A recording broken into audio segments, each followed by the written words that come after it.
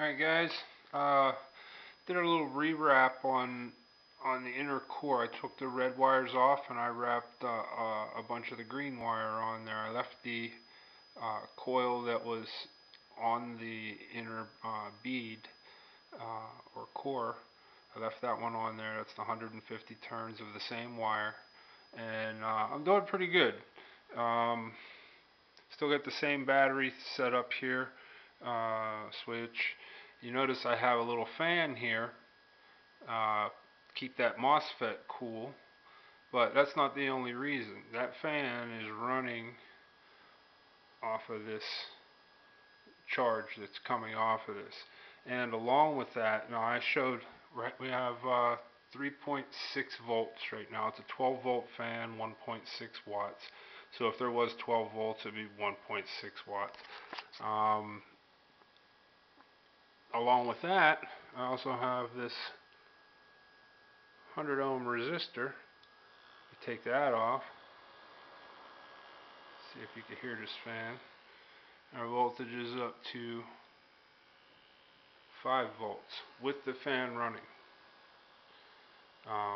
She's running at about 3 kilohertz. I'm about to step her up and down to 15 and 6,000 around those areas and see how it does. This is the pulse we're getting on the output coil right now. Seems a little jumpy since I took out that capacitor or that resistor, probably because of the fan. But see this capacitor, I put that across the output coil. It's a 0.33 microfarad, and you can see the voltage is 4.9. Now we'll pull this out. She jumps down, and this turns a lot cleaner. A lot cleaner without the cap is the strange thing. Then we put it back in, and we have a little more pulsing going on. So I guess it's becoming a resonant circuit, and whatever ringing is happening, I'm able to collect that ring at this particular resonance. That's the only thing I can assume. Been messing around here with different resistors and capacitors to get the timing right for the on and off pulses. Let me see here. We can get a cleaner shot. This thing goes higher frequency than I thought. I just hadn't looked at the instructions. It does do 20 megahertz.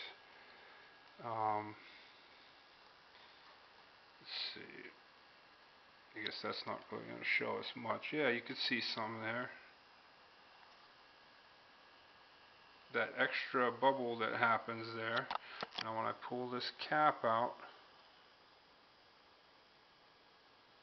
she's more of a straighter up and down, and a little slope there with a peak in it.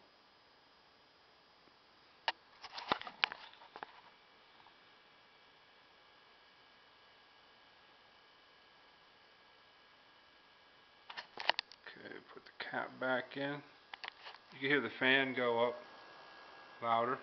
That's actually blowing air. It's actually doing something. Let's see.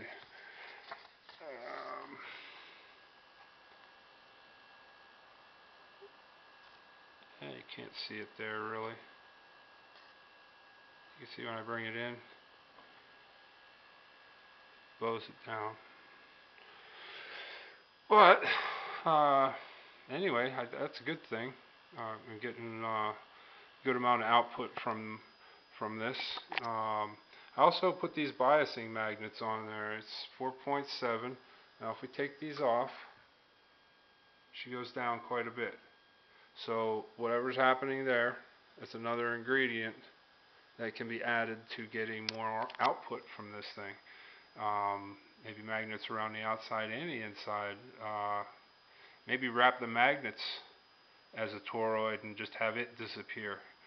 I don't know if that would work, but that would be pretty cool. But yep, she's running a fan. I got a little 1000 microfarad cap, and then when I want to see the higher voltages, I take this cap out because it's only 50 volts. Let's see, maximum voltage we're putting out of this one right now. I'll take this load off.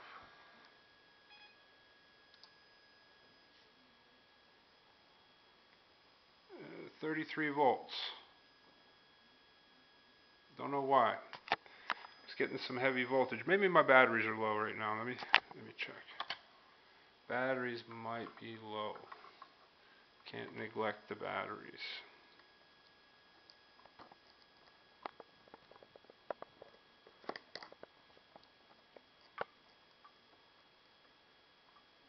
Oh yeah, the battery's way low. I got some charging. And put these back. But you could probably hear it singing. About 3,000 hertz. The audio should pick that up.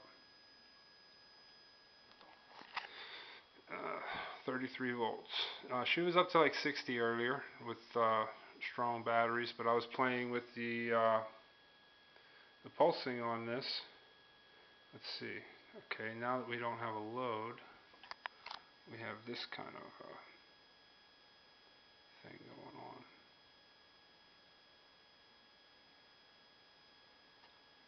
Let's try putting just the capacitor back in. Where did I put it?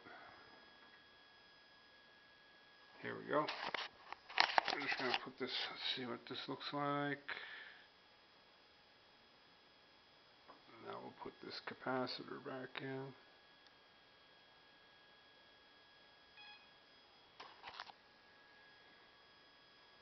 That lowered the voltage. I don't know why. Maybe that's a leaky cap, or it has something to do with the resonance that's going on here. We could plug back in the fan. A little mess.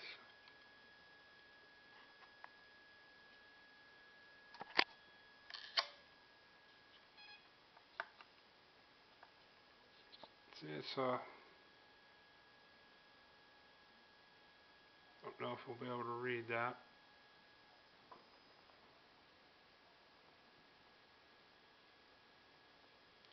I'm going to try a different focus lengths. I really can't tell on the camera if you're going to be able to read it, because it's at a single focus. Alright. Alright, we're going to take the fan off for now.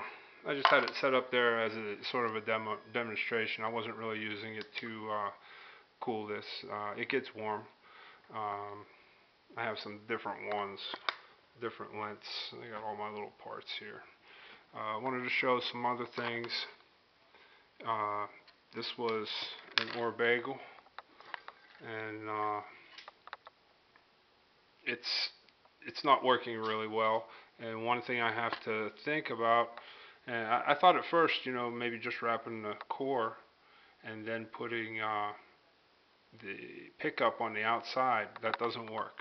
It works much better the way this one's done, with the pickup wrapped underneath the toroid.